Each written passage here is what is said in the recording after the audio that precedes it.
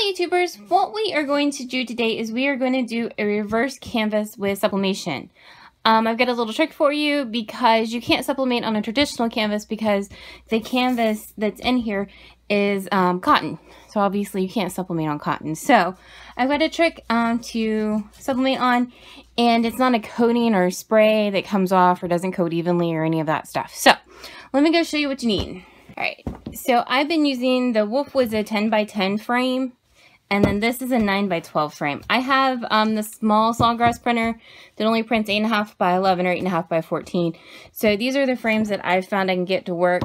Now you do have to take into account, based on whoever makes the frames, they have different widths.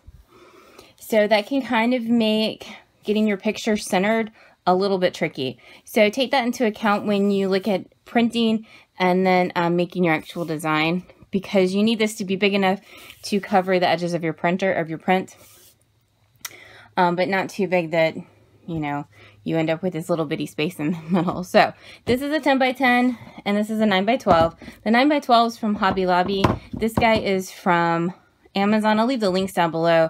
This guy from Hobby Lobby actually has staples on the front, which is a little annoying. And then the key to making this work is actually a very cheap polyester tablecloth.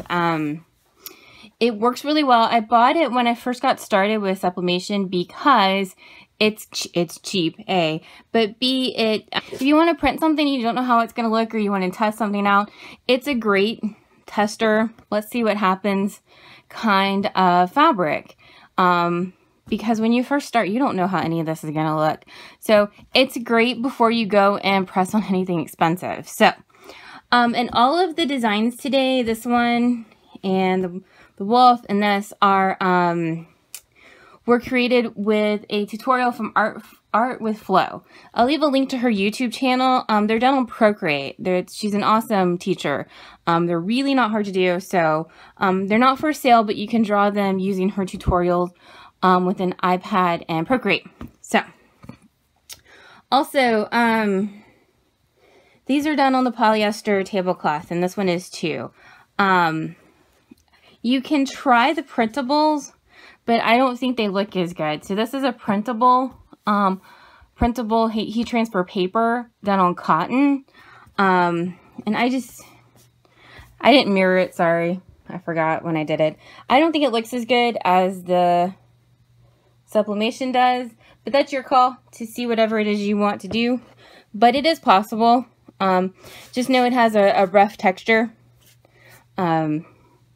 But it is possible. And also keep in mind, you're just looking at it on a wall. So if you do want to do something printable, it is totally doable with any one of the heat transfer papers, especially considering you're not washing it. So it's pretty easy to do it that way. You will also need something to take the frame off, or the canvas off the frame. I've been using this is a utility knife because I had an X-Acto knife and I was afraid I was going to take off like a finger pressing too hard. So I have this and the quilting ruler that does not get used for quilting. This is some Gorilla Tape. I tape them back on to the frame. That's just the way I like to do it. You can totally use a nail gun as well. And then spray paint or any kind of paint for your frame. I just used spray paint because it was cheap. This is the cheapest spray paint from Home Depot. You can also use, I have another one I did, and I used my trim paint to match my house. And then you're going to need some kind of spray adhesive. This is for embroidery. Any of them will work as long as they don't yellow. But this will work. Elmer's has one, but this is what I had in the stash, so I didn't have to buy anything new. So, let's go take off our frame. Or let's go take our canvas off our frame and get started. Alright, so rather than take out all the staples, what I do is use the handy dandy quilting ruler. And I'm sure thought it would be used for quilting at some point in its life. Alright. Cut it and then cut it this way. I really like to do two, and then pull it off that way. You can take all the staples out if you want to, but I would imagine that would be a little tedious.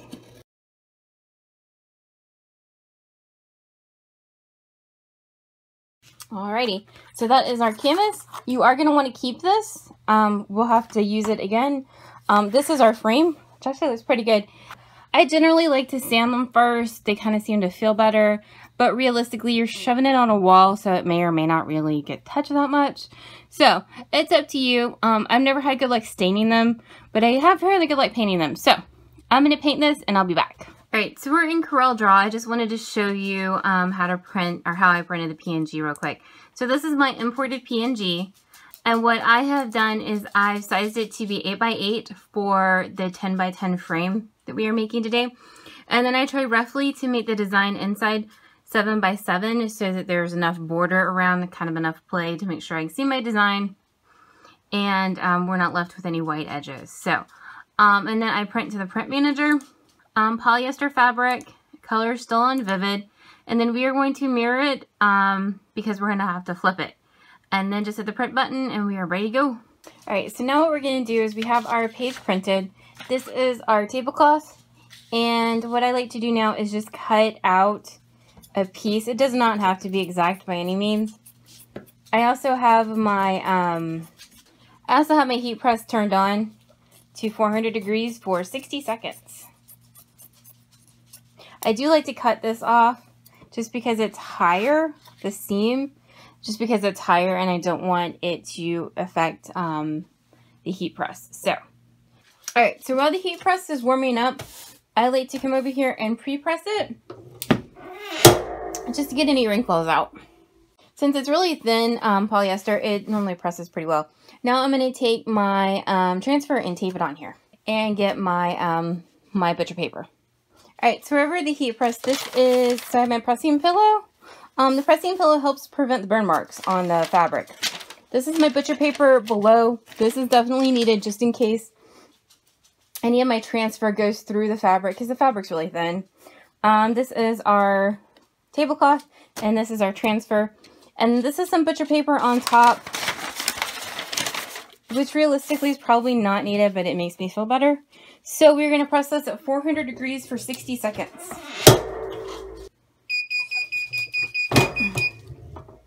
Alrighty. Off my paper.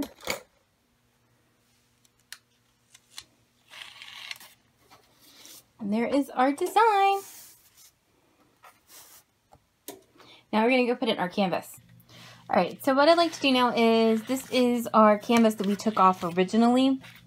So what we are going to do now is glue our little tablecloth to it.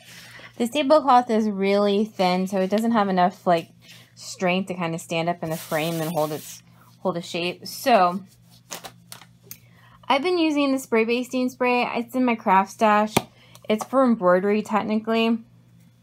But I would imagine any spray adhesive kind of stuff would work. So then I just like to thunk it down and smooth it out. Preferably somewhere in the middle. We're going to end up cutting off a lot of this. Okay. So then out comes a quilting ruler. We're on the self-healing mat again. So to start,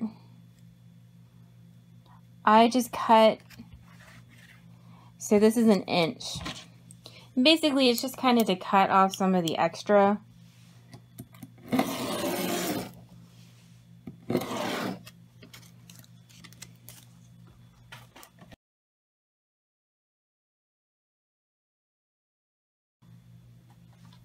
Alright, so we got to cut down. The next thing I like to do is just cut off a little bit of this tablecloth.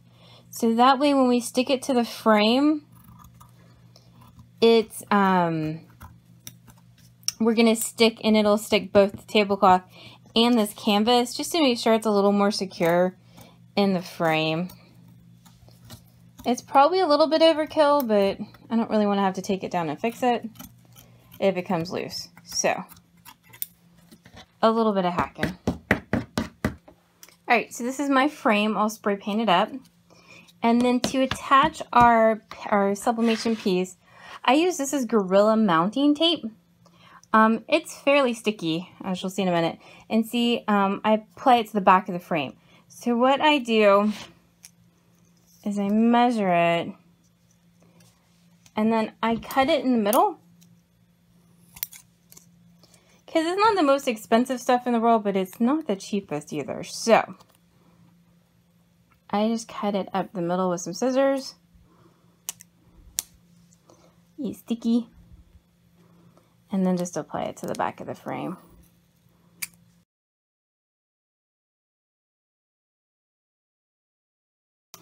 Alrighty, so once I get that done, then you can peel off the second layer of the tape, so exposing the other side, sticky side.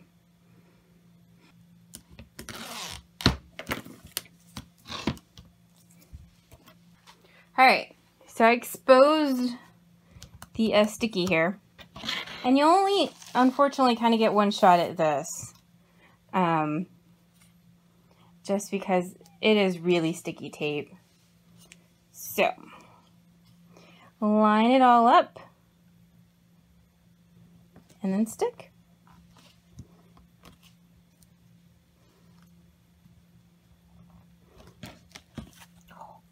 And there we go.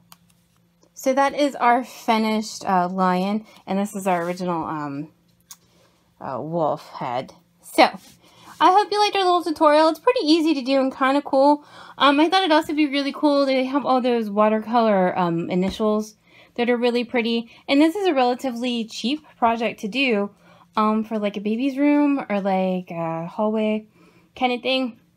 And then inexpensive enough you can throw it away when you want to redecorate. So, anywho, I hope you like it. If you have any questions, let me know down in the comments, and I will do my best to answer them. Thank you so much for watching.